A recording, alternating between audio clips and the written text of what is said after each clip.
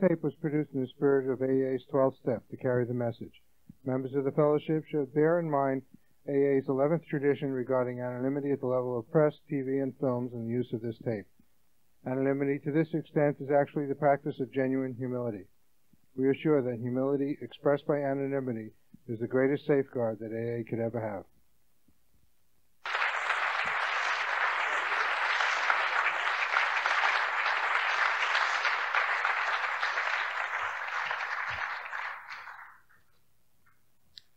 My name is Jack, and I am an alcoholic. Hi.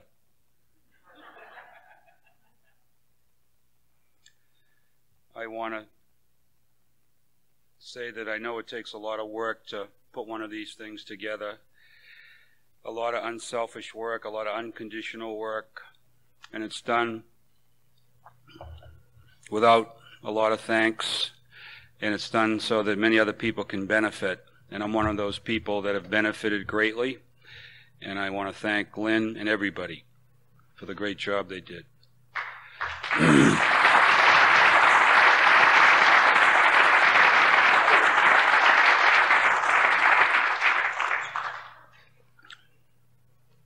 Before I set out to come up here, I stopped at my little sister's house, and we were shooting the breeze, and there was a guy there.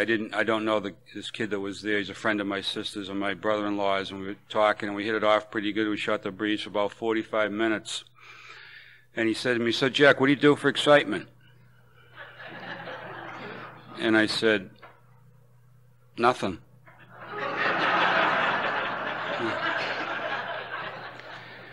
I'm not trying to get excited.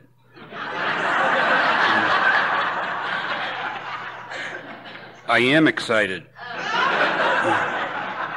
I'm trying not to get excited. My sister wanted me to have something to eat. I said, "No, I'm going up to New Hampshire." She said, "What for?" I said, "I'm going to a meeting." And she said, "You're going all the way up to New Hampshire to go to a meeting?" And I said, "Yep." So I'm going to be there for the whole weekend. And she said, "You're going to go up to New Hampshire and stay there for the weekend to go to a meeting?" And I said, "Yep." And she said, "You still go to a lot of those meetings?" And I said, "Yep." And she said, "Do you still have to go to a lot of those meetings?" And I said, "Yep." And she said, "Like even as long as you've been sober?" And I said, "Yep." And she said, "Doesn't that get a little uneventful?" And I said, "Sister, an uneventful Sunday morning for an alcoholic is a big event."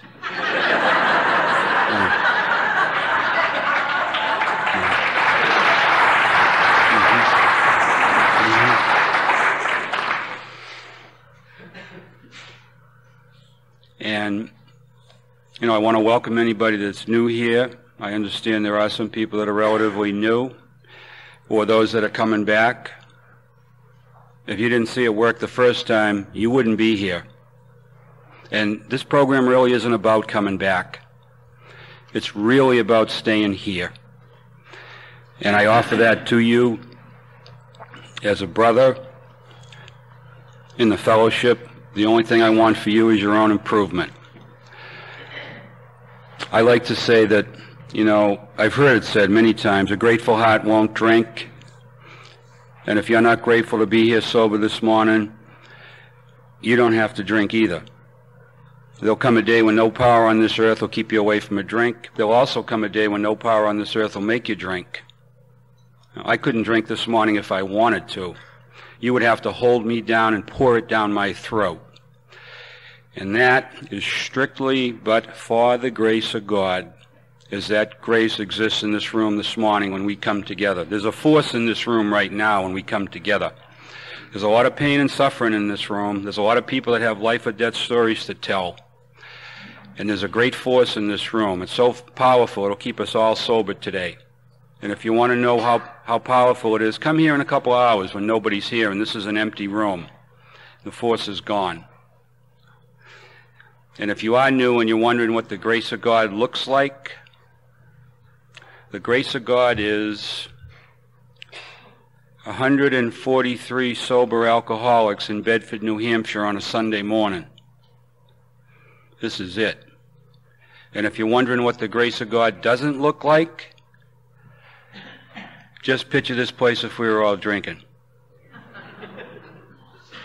You know, all the women that have been walking around here, you know, like Lynn and my friend, and, you know, without a hair out of place, very well behaved. They'd be stumbling around here on the hunt.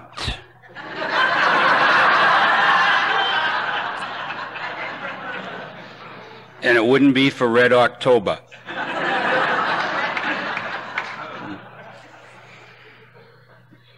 If we needed to send out for a packy run, somebody'd say, well, who's going to go? Well, let Fireball Frank go. He drives good when he's drunk. You want to go with him? No.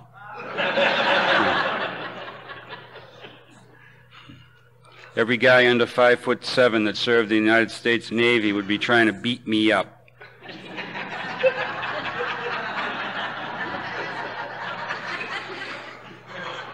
Now there's 2, 4, 5, there's 6 women in this front row. They'd all get in a few in them, and they'd be secretly trying to think of ways to coerce me to get a hotel room with them tonight. You know what I'm talking about? And I'd be trying to mind my own business.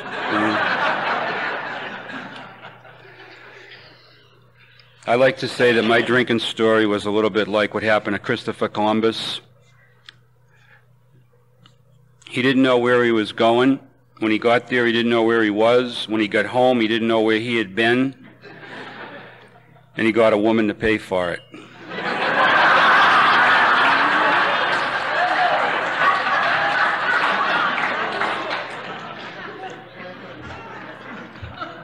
I had 3 out of 4. All the women I've been with never paid for anything. And that's with good reason. The first question most of the women I've been with asked me was, you're not a police officer, are you?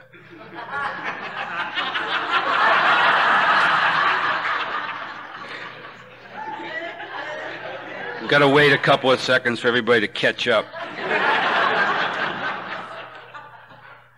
I am an alcoholic, sober in Alcoholics Anonymous today, but by the grace of God, sober today. I do not keep alcohol where I live. I have never kept alcohol where I live. I said that one night at a beginners meeting in New York City, and there was a row, like right in front of me. And at the end of the row, there was a lady sitting there, and she had a mink on. She had a lot of very expensive jewelry. I found out later she was extremely wealthy. And she never looked at me. She listened to me by looking away. And I remember she had this hairdo. Like if somebody dropped a bomb on the building, everything would have got destroyed except for that hairdo. And when it came her turn to share, she said, oh, I keep alcohol in all my homes. I'd never want any of my friends to think just because I don't drink, they can't. A couple of things.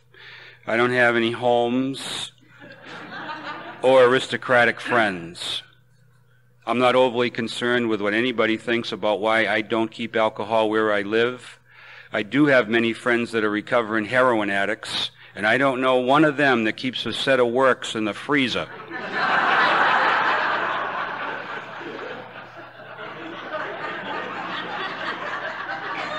Just in case one of their old friends drops by.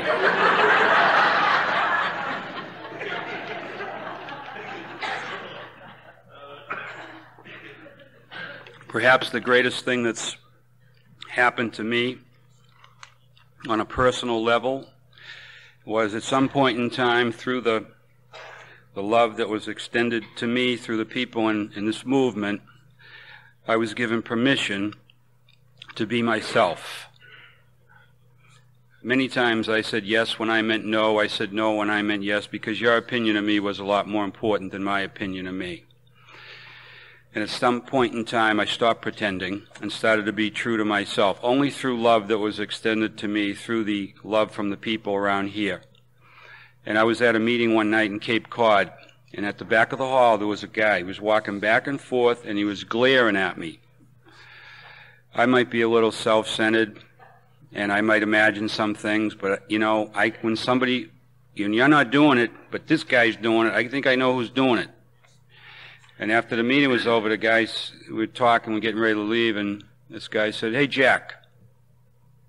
And I walked over, and he said, "Can I ask you a question?" And I said, "Yes, you may." And he said, "How long have you been sober?" And I said, "Quite a while." And he said, "You got double-digit sobriety?" And I said, "Yes, I do." And he said, "How come you never smile?" And I said, "Can I ask you a question?" And he said, "Yeah." I said, "You got double-digit sobriety?" He said, "Yeah." I said, "How come you never mind your own business?"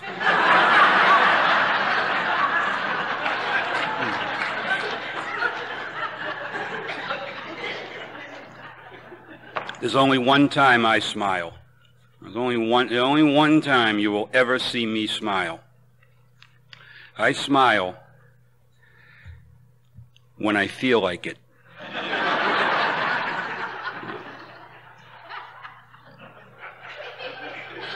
And I give other people their right to do that also. Very important for wellness to respect the space of other people. Not to give it to them, but to respect it. You never know where somebody is coming from. You never know about a person's past. You never know. You play games with people, be careful. Be careful. You may walk into somebody that's got a god-awful past, and you may remind them of their father. Be careful. I've learned that. Respect people's space. And, you know, I had a god-awful run with alcohol. It almost cost me my life. And a god-awful run. But I had all the symptoms of this sickness the very first time I drank. I was a 12-year-old kid. I was getting ready to go down the park and watch the big kids playing a Park League Championship baseball game. My mother called me upstairs in the morning. I went upstairs. 3 of the big kids, they were 15, 16, and 17. They were standing there. One kid's eye was completely shut. He had been stung by a bee in his eye the night before, and he couldn't play. And they came down to get me to play. I said, okay. I went down the park. The place was packed. Everything was bigger. The balls were faster. Everything was bigger, and I was very intimidated by this, but I played. I played second base. I batted ninth. I got 3 CNI singles. I scored 3 runs. I handled all the chances at second base. We won the game. After the game, they gave me a trophy, and they took me down the woods where they were going to drink, a planned drinking party. When I got down the woods, the park instructor, who'd been a monumental power of example the past 3 summers, he was perched on top of this rock, and he was lushy, slushy, eyes floating around in his head, drunk. As far back as I can remember, I have always been petrified of drunken men and attractive women.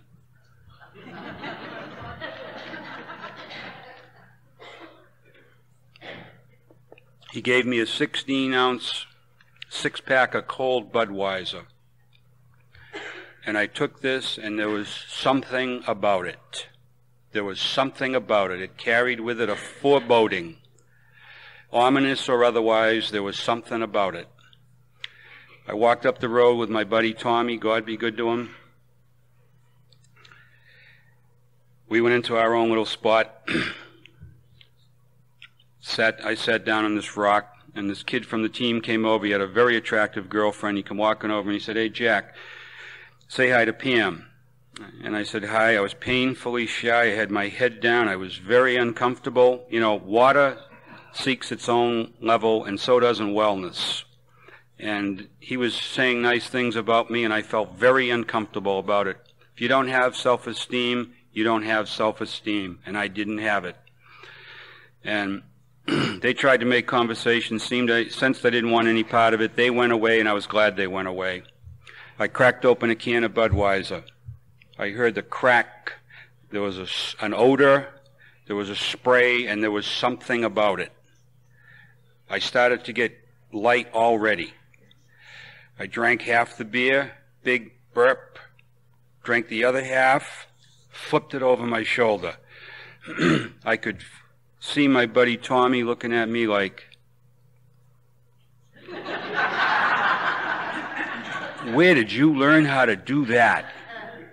This I liked. Cracked open another can of beer, gurgled it right down, and I could feel his eyes upon me in worship. Flipped the can over my shoulder. This other kid from the team come walking over. He also had a very attractive girlfriend. And he said, "Hey, Jack, say hi to Sue." And in the time it took to drink 2 16-ounce cans of Budweiser, I went from someone that did not want to be introduced to someone that suddenly just knew you wanted to be introduced to me. And all of a sudden, I sat up like a game rooster. And I'm talking to Sue, and she's talking to me, and we're talking back and forth, and he seemed to sense something was percolating between these two. And he says, "Come on, let's get out of here." And she quickly pulled her arm and said, "No, you go. I'll see you later." And, oh, it was a miracle what happened to me. It was a miracle. My shoulders got light. My head got light. The more it does for you in the beginning, the more it will take in the end. The more it does for you in the beginning is not significant upon the power of alcohol. It's significant upon the power of sickness that lied within me. And that's all it was significant of. Later that day on a bed, I drank a half a pint of Bacardi rum straight down. And this feeling that I had of being invincible exacerbated. I had my arms around these guys that used to beat us up every day, telling them how much I liked them, how much things were going to be different, how much we're going to do this all the time. And I went into a blackout. I come out of the blackout. 2 guys were holding me up by my arms, and they were walking me around, and I was throwing up violently. I was throwing up so bad, I thought I was vomiting my organs. And I remember looking down at my private area, and I noticed it was soaking wet. Obviously, somebody had spilt the beer on me when I was passed out. Still pisses me off to this day.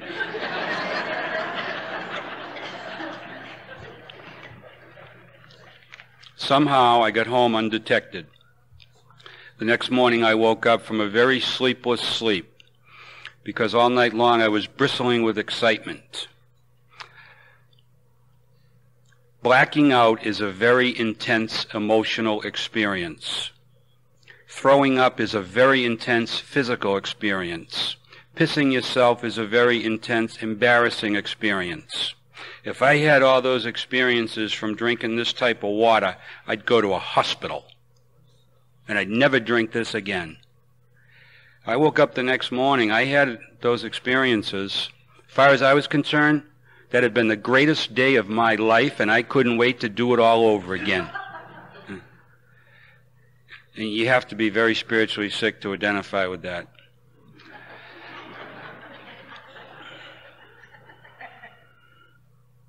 And I know as I stand here this morning that on that day I told myself the biggest lie I have ever told myself in my entire life. Be careful of the lies you tell yourself, because they're the hardest ones to undo.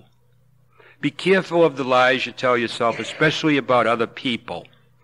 Especially about other people that you don't even know, that you've never even had a cup of coffee with. You know, because when good things start happening to you around here, very subtly, it's very easy to start taking credit for the good things. And when you start taking credit for the good things, you also start taking credit for the bad things. Next thing you know, you're judging the living shit out of everybody, and you've developed this great sense of false pride. And you've eased God out. Take it from a guy that knows. And all you really need to do is turn that around, is just start saying thank you. Start saying thank you 100 times a day, and you can turn it around. And that day I told myself the lie that my problem in life was I was sober. That was my problem. That was the biggest lie I've ever told myself. By the nature of that lie, I've overdosed on narcotics, I voluntarily put poison in my body in an effort to take my life, and I sat in a hotel room in Brockton, Massachusetts with a loaded .38 special, just trying to psych myself up to pump a bullet in my brain. And the nature of that was believing that lie.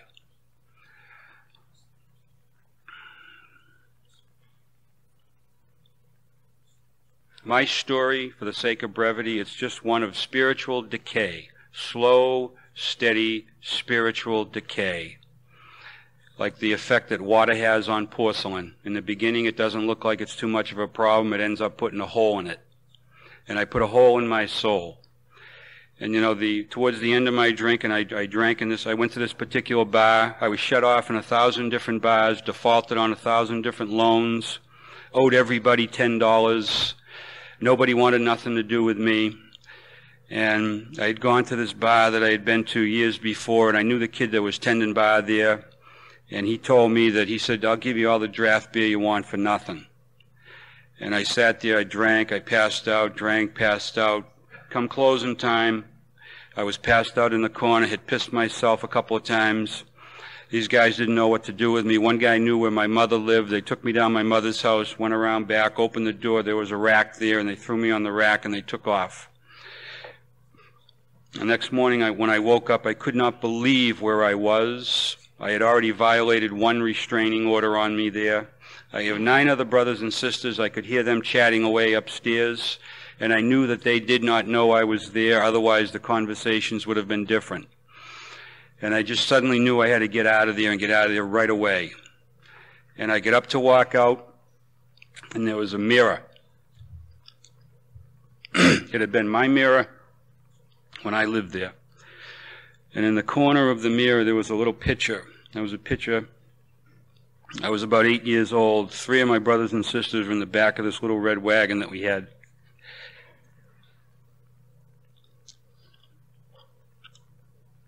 We were all smiling.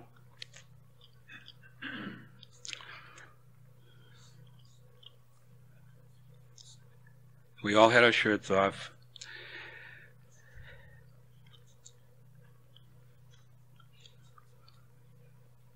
And I remember I stood there and I looked at the picture.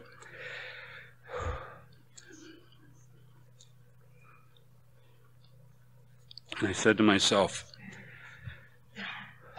whatever happened to that little guy?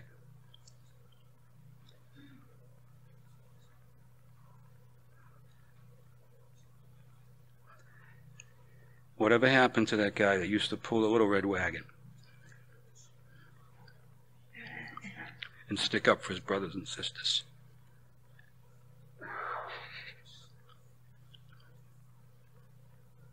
And I wanted some answers.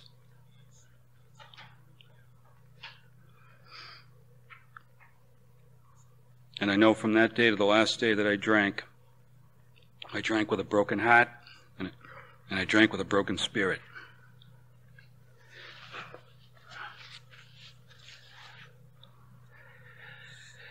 Not too long after that, I came to Alcoholics Anonymous. I came here. I had no reason why I wanted to live another day. There was no reason in my life why I wanted to live another day. I came here, I just wanted to be dead. That's all I wanted. I just wanted to be dead. I didn't know why that was so hard. I just wanted to be dead. And I came here. I came here and I was a kid in my 20s. AA quickly became the most important thing in my life. Because it has, I have stayed sober through my 20s, through my 30s, through my 40s. My sobriety has been continuous and uninterrupted. During that entire period of time, I have never woken up, never once, and said to myself, gee, I wish I drank yesterday. I've never had more gratitude than after a drunk dream, because right about the time you realize it was only a dream, you'll feel a surge of gratitude because seconds before you really thought you lost the gift. There's 3 things you can do with this disease sober. You can turn it inside and it will eat you up. You can turn it outside and look for trouble, or you can change. I do a little bit of all three. The only claim I make before you this morning is that I have made spiritual progress. I'm not a saint. I have made spiritual progress, not perfection. That I have done. And I have learned, and listen up because I'm only going to say this once. I have learned the only thing you get away with is the truth. The most powerful mind-altering drug is the truth. You want to see somebody get high blood pressure? Know that they've told a lie and confront them with the truth. Take it from a guy that knows. You can get away with things, shameful conduct, scams. Yes, you can. It's the getting away with it that becomes the curse you won't be able to live with. You can bury lies. Yes, you can. But they're buried alive. The only thing you get away with is the truth. The first truth I needed to learn about was the truth about alcohol. Alcohol never made me anything I wasn't. I never became a pro football player, an Einstein, or a great soprano singer, whether I was drunk or sober. Alcohol never told me to do anything. It don't have a mouth, it can't talk. The character defects I displayed under the influence of alcohol came from me, not alcohol. Alcohol isn't cunning, baffling, and insidious. If alcohol was cunning, baffling, and insidious, everybody that drank it would become cunning, baffling, and insidious. If this was a fifth of Jack Daniels, I want you to act cunning, baffling, and insidious. Alcohol isn't cunning, baffling, and insidious. I am. When I drink alcohol, it releases me from my inhibitions, and my inhibitions become my exhibitions.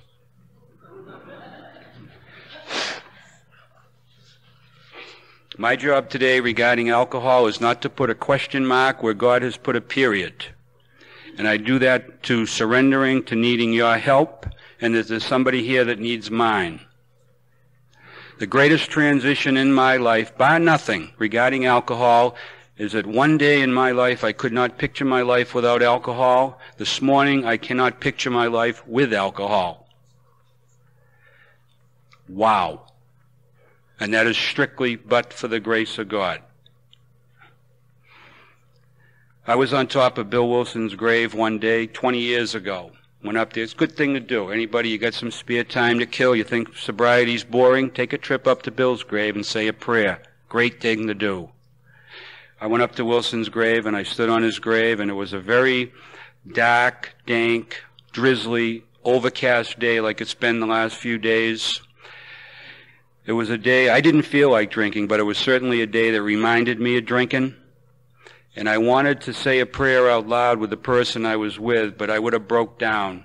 You know, occasionally on the yellow brick road of sobriety, the old self and the new self will come together, and it's almost like you can stand in the middle and see the great tragedy you were and the person that you have an opportunity to be, and how much the drastic change is from when we're drinking and when we're sober. And it was one of those days, and I was so overcome with gratitude. If I'd have said anything verbally, I would have broke down. So I thought the Our Father. At the end of the prayer, this very quiet, egoless thought ran through my mind. Just remember, if you had anything to do with you getting sober, you never would have got sober. That's not the case for everybody in this room. That's the case for me. And I haven't been the same guy since.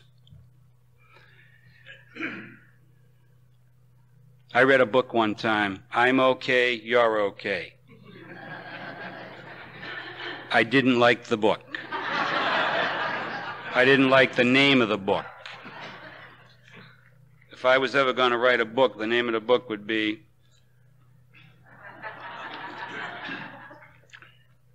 I'm not okay. And you're not okay. But that's okay.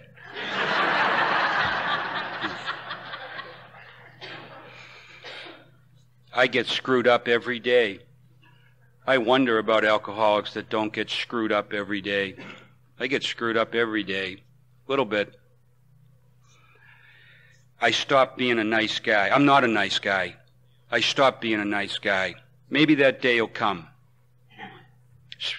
Religion is for people that don't want to go to hell. Spirituality is for people that have been to hell. I've been to hell. It's important for me to take the risk of being myself. That's why we have 12 steps, because I need to go inside and look at what brought me to hell. Because if I don't do that, I can be a nice guy one second, and the next second I'm throwing haymakers with the guy out in the middle of the square because he didn't have his directional on. There was a whole cesspool of things inside of me that I needed to bring out in the open.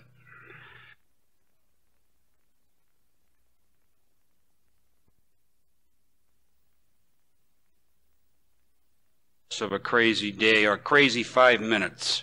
Let you read it. They say, is this guy in a nut house? No. He should be. All my life I tried to please you or control you, and it did not work, so I quit.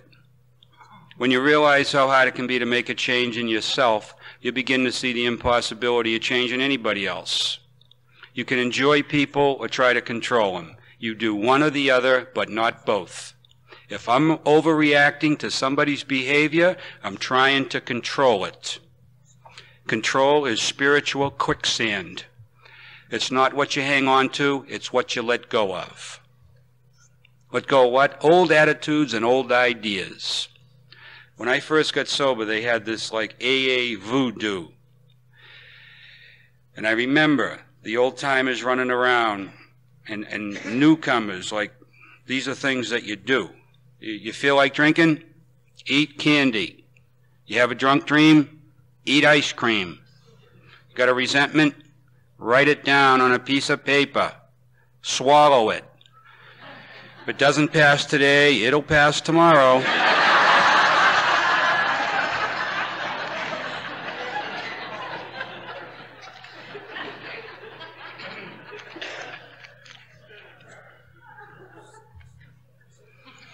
And I remember people running around. Did you write it down?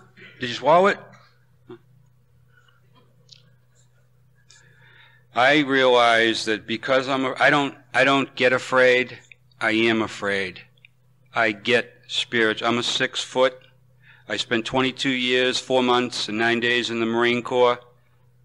Big cover-up. I don't get afraid. I am afraid. I get spiritual, a day at a time, through my higher power. It's either let go and let God, or let go and let Jack. It's either but for the grace of God or but for the grace of Jack. One way makes me bitter, one way makes me better. I've been given a choice. And I'm a resentment machine. Somebody does something, I don't do anything, I don't say anything. When I'm by myself, I replay it over and over again in my mind, trying to get a different result, and it never changes, because it already happened. The hardest things we let go of have already happened. And I didn't learn how to handle a resentment, I learned how to master a resentment. I can't handle a resentment. I can't handle a resentment no more than I can handle a drink of alcohol.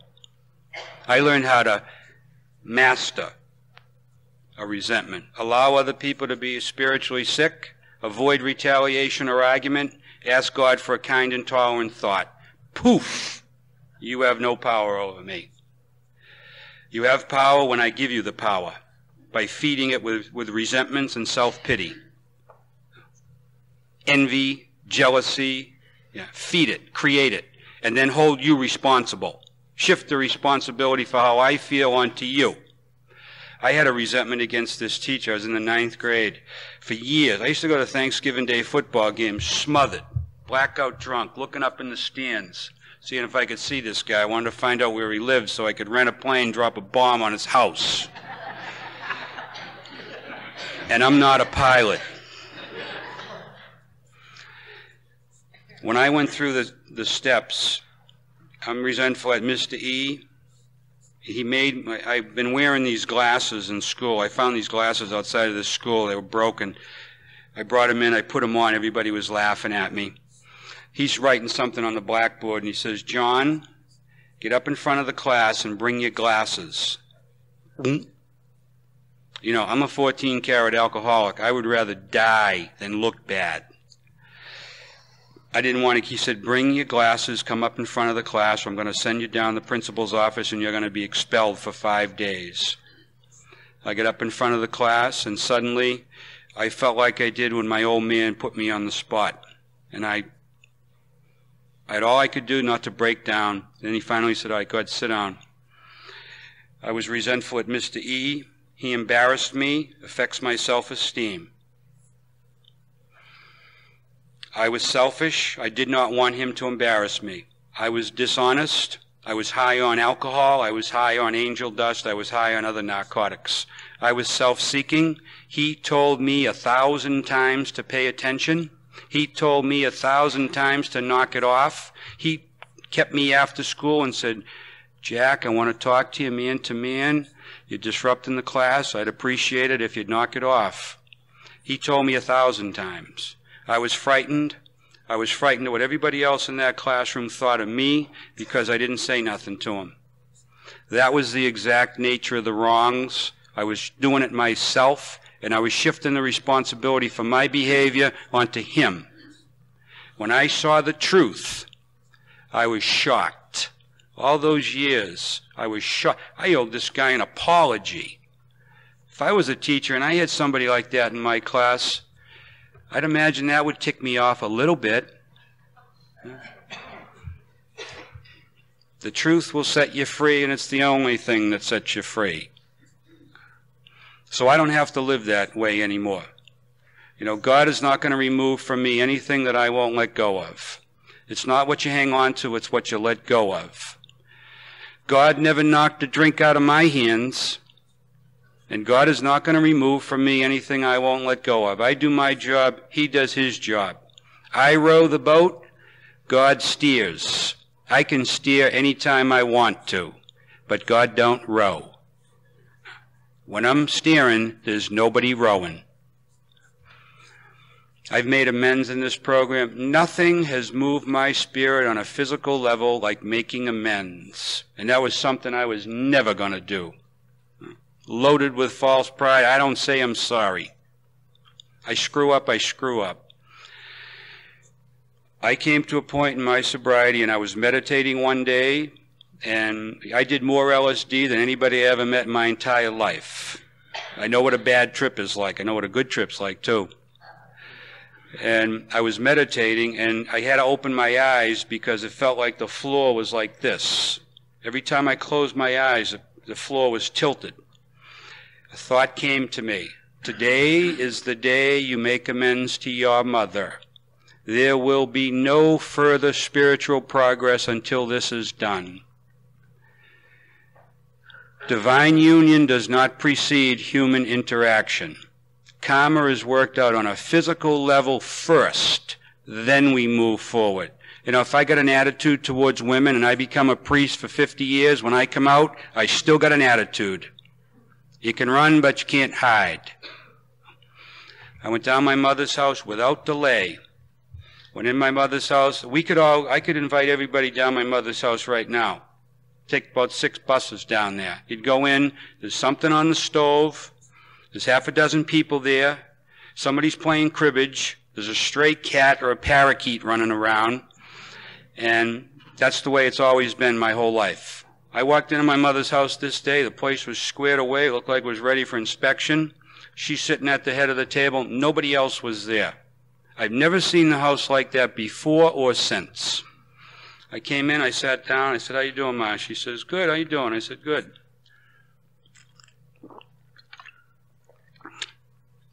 I said, you know, I've been sober quite a while now. She goes, I know, you're doing good. I said, I'm involved in the program that I'm in requires a lot more than just not drinking.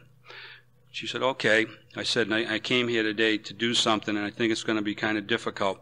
She said, okay. And I began to cry. And my tears turned into sobs. I didn't go there thinking this was going to happen. I began to sob like a baby. She said, you know something? You don't have to do this. That's okay. And I put my hand up, and she said, oh, you got to do this for yourself? And I said, yeah. And I said, You know, all the embarrassments. The last time I was arrested was for 5 counts of armed robbery. It was all over the newspaper. It was all over the radio. They set bail at $500,000, $100,000 for each charge. My mother had to put the $50,000 of cash as surety up. She had to put the house up. She came down to the police station in her house coat with my sister, who was 2, and my brother, who was 3. And I went on a litany of things that I had done, and I said, you know, I came here today to tell you that I'm sorry. I'm sorry about all that. And she said, she got up, she walked around, she came behind me, she rubbed the back of my head, and she said, I love you. And I said, I love you too. I don't ever remember my mother telling me that she loved me. I don't ever remember saying that to her. Nobody ever said that to her either. Her love has always been evident in her labors. My father left a long time ago. My mother raised 10 kids. No days off for my mother. Her love was in her actions. And you know, for a number of years, I was sober over 10 years at that time, and I just couldn't see it, to be quite honest with you. I was playing this game. You did this, but I did that. You did this, I did that. You get your dignity back around here the same way you lose it, through your own actions, nothing else. I'm not responsible for what other people do or what other people think. I'm only responsible for what I do. That's all.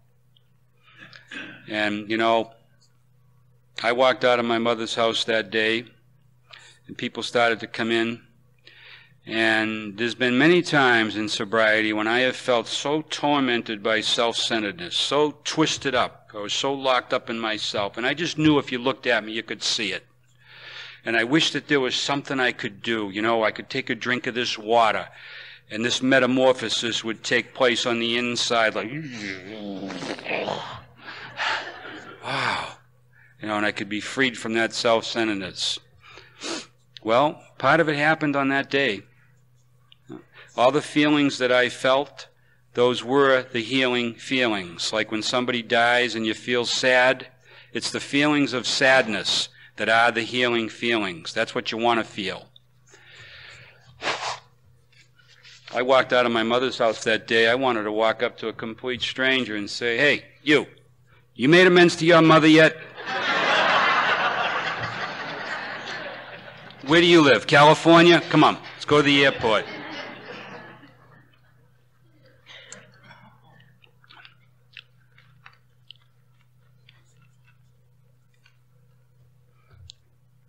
I used to think that taking personal inventory and when we're wrong, promptly admitted it, I misinterpreted that for years. That to me was an amends step. Look at your behavior. If you didn't screw up, good, success. And I found out it's a lot more than that. Like, mind your own business. Like, that's not a sarcastic thing. Like, use your mind and look at your business. Very important if you want to change. Because I had become like a shit magnet. You know, people would do things to me, people would get in my space, and I'd accept it. Under the auspices that acceptance was the answer to all my problems. And I'd toss and turn all night long in resentment. And I found out that when people get in my space and they start acting cruel or mean, I have other rights, and I better exercise those rights. And I have also found out that karma is like that. I can leave this place here, perhaps if I had a resentment, I could go to Egypt, Turkey, California, and the same behavior keeps happening, but only with other people, until I do what I need to do and say what I need to say. If you don't hand it back, you'll pass it on. And not too long ago, my sister adopted this little guy from Moscow, my little pal, Mr. Evan. He was 2, now he's 4. And me and him have been like this. He gives me permission to be a little boy, and I be a little boy. You can't give me that. You have to possess it. He has it. He gives me permission to do something that I wasn't given permission to do, be a little boy. And I'm sitting at home one morning about 0500, the phone rings. It's my brother-in-law. He's up at the hospital. what's going on? He said, he had the croup.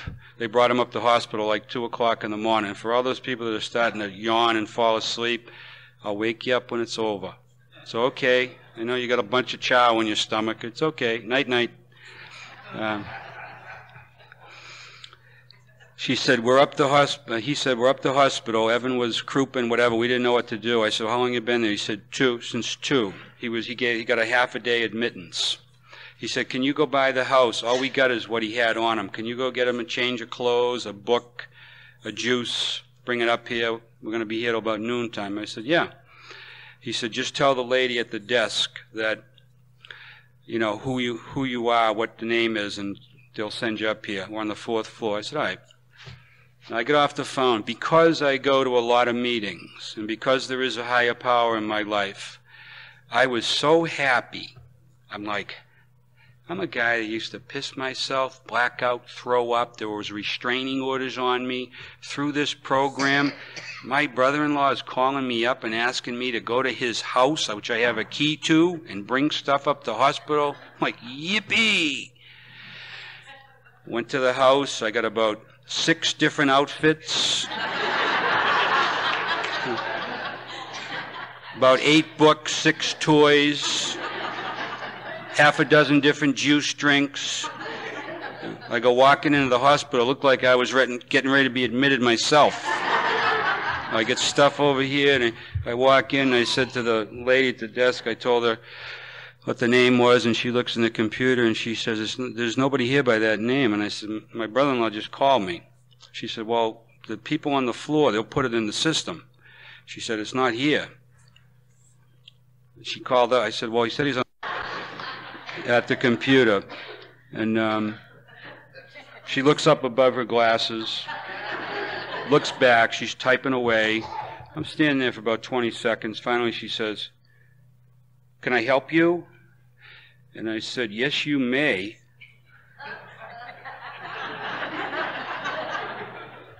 She goes back to typing. I said, I want to see my sister's here, my brother-in-law with my nephew. What's the name? I give her the name. She goes, there's nobody here by that name. I said, I see my brother-in-law right there. I hear this little buzz.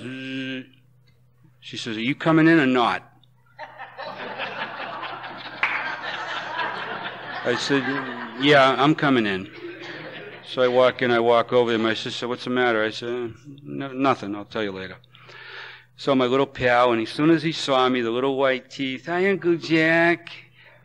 Kid felt better immediately.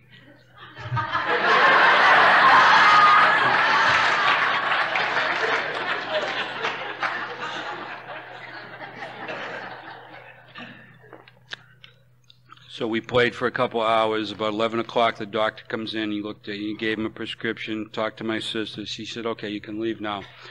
So we're walking out. They go off. I said, I'm going to take a leak. I go in the head, taking this Water Buffalo Whiz. And the lady says to my sister, who was that guy that came up here earlier? And she said, oh, that was my brother. And she says, boy, he was in a bad mood. All of a sudden, the whiz stopped. I'm walking out. I walked over and I said, what'd you say? I was in a great mood when I came up. I was in a great mood until I met you. You told me that, I said, you didn't put it in the system. That's why the lady downstairs didn't know they were here. Then you told me they weren't here. If I'd have left because of what you said, I never would have saw them. I was in a great mood. She turned the red of blood, and she never said a word. She couldn't say a word. And my sister said, come on, let's get going. We went on the elevator, and she said, boy, that really bothered you, huh? I said, yeah, it did. We got outside. My nephew wanted me to come back to the house. We went back to his house. I said, I'll go back. He's going to pass out in a minute anyway. We go back to the house. The poor kid was burnt. He walks in the house. I walk in behind him. He gets 2 pillows and a blanket, puts them on the kitchen floor. And when he gets tired, he doesn't say anything. He just makes body movements. He goes,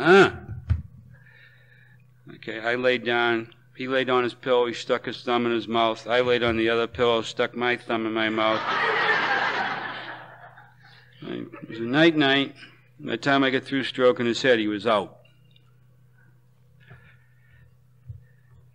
If I didn't say what I needed to say to the nurse, I never would have been able to appreciate an intimate and tender moment with my nephew, because I'd have been compulsive.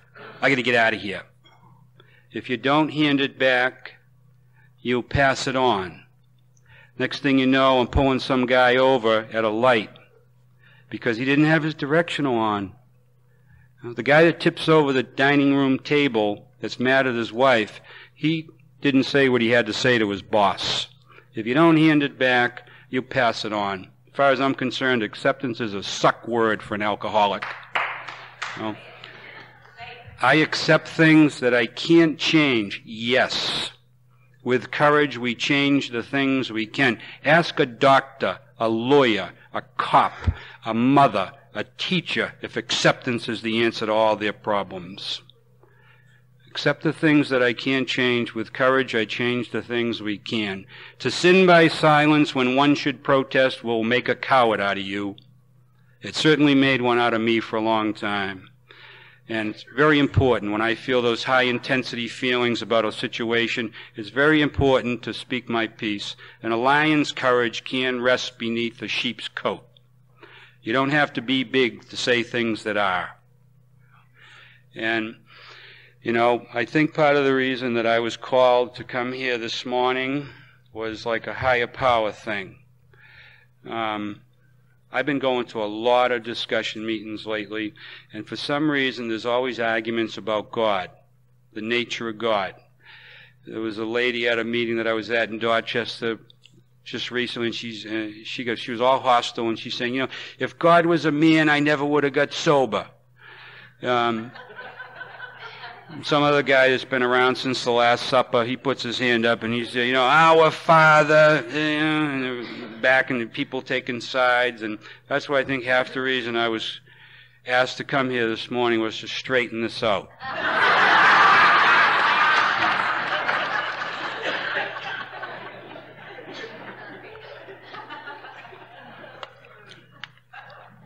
God is not a man. Have no fear, God is not a man, and God is not a woman. God is certainly a lot more than a gender. God's a Marine.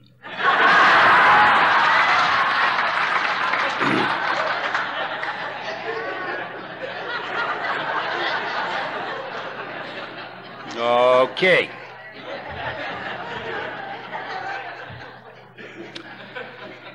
However wonderful it is to live your life in service to others, it will not be anything but disastrous to live your life for others as others think you should live it.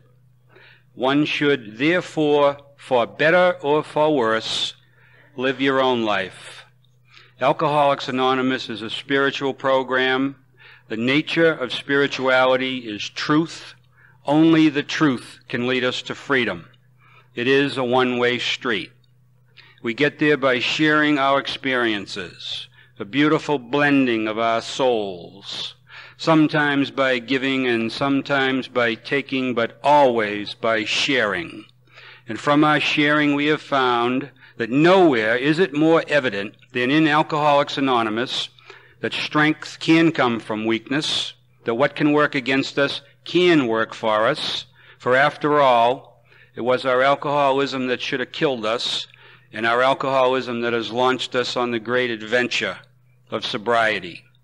Success in sobriety depends not on occupation or intelligence or status of any kind, but upon what we can transmit. By clearing away the wreckage of our past, keeping our own house in order, and abandoning ourselves to God as we understand God.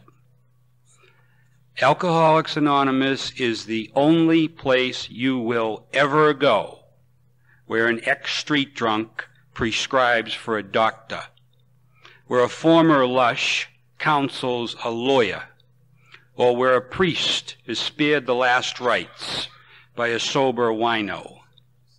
We all have the same opportunity to sink in fear or float in faith. Life is not an excuse. I am not a victim. I have a choice to communicate with Providence and rise above anything life throws my way. Knock, and the door shall be opened. Ask, and ye shall receive. Seek, and ye shall find. Not maybe, and holy promises are always fulfilled. I left a detox commitment one night, and a wise old gentleman told me if I was faithful to the prescription of Alcoholics Anonymous, I would never appear anywhere as a patient for having this disease, and days would come when I'd be privileged to be a guest because I'm treating it. This morning, on behalf of this New Hampshire convention, I am privileged to be one of your guests. I am privileged, I am honored to be your guest. And as your guest, I want to say to that somebody that's new in this hall this morning or coming back, welcome to Alcoholics Anonymous. If you've hit some potholes in your sobriety, and oh, those potholes can appear to be so big, sometimes, yes, they can. And maybe you thought to yourself, big deal, so I didn't drink yesterday. Big deal, so I didn't drink last week. Big deal, so I haven't drank for a month. My dear friend, if you call yourself an alcoholic and you didn't drink today, that's a big deal. Please don't ever minimize that. Please don't ever underestimate that. And please don't ever take that for granted. Because most alcoholics will never say that. Most alcoholics will die shortly after their last drink, or medically from a drink, or from a drinking episode. And this is the case, unless the sickness is interrupted. Our sickness has been interrupted here this morning. And were any of us of and by ourselves capable of interrupting it? May we never minimize, underestimate, or take for granted this gift of sobriety that is ours. You people have been very, very, very, very, very kind to me here this morning. You have given me your patience, your tolerance, and your understanding. You have shed on me here this morning more human warmth than perhaps I felt as a kid during my entire childhood. And to you people, I remain very grateful. Thank you.